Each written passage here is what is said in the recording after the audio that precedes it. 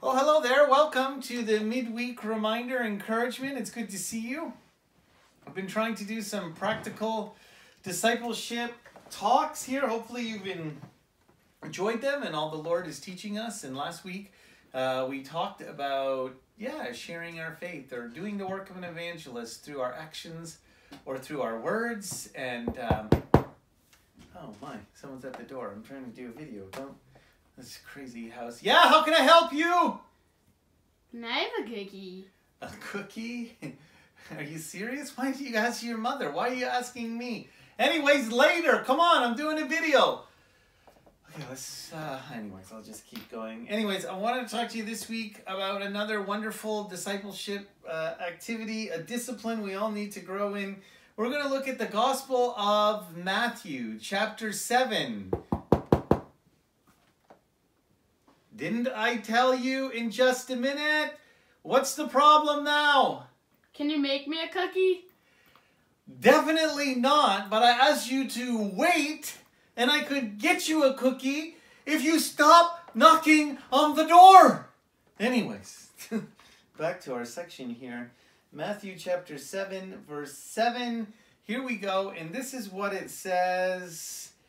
Ask, and it will be given to you. Let me guess. He's going to ask again. Yes, what is it? Can I have a cookie? I have some of the most persistent children.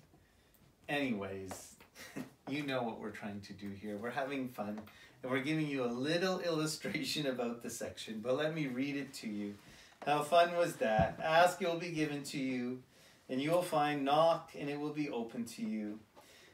Seek, all these things. And then verse 8, for everyone who asks receives, to him who seeks finds, and to him who knocks it will be open.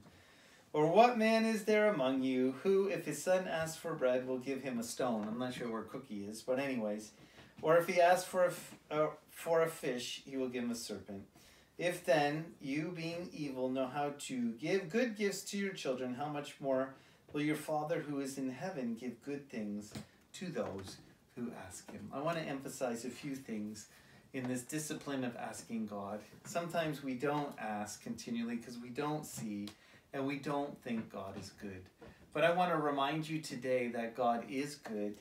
He is a wonderful Father. And even though you might not be receiving what you ask for, I want you to continue to persist. Jesus would say in the Gospel of Luke as well, through the persistent widow, to encourage us today, don't lose heart. Keep asking, keep bothering, as the illustration with the kids at the door. Even if you feel God's busy, keep knocking and asking.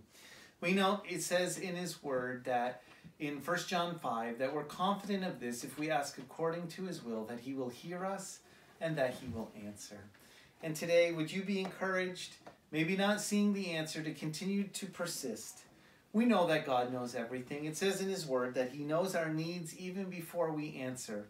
But that's not an excuse not to ask, because he wants us to learn obedience. He wants us to continue to ask. He wants us in that relationship, knowing he's a good father and waiting to respond.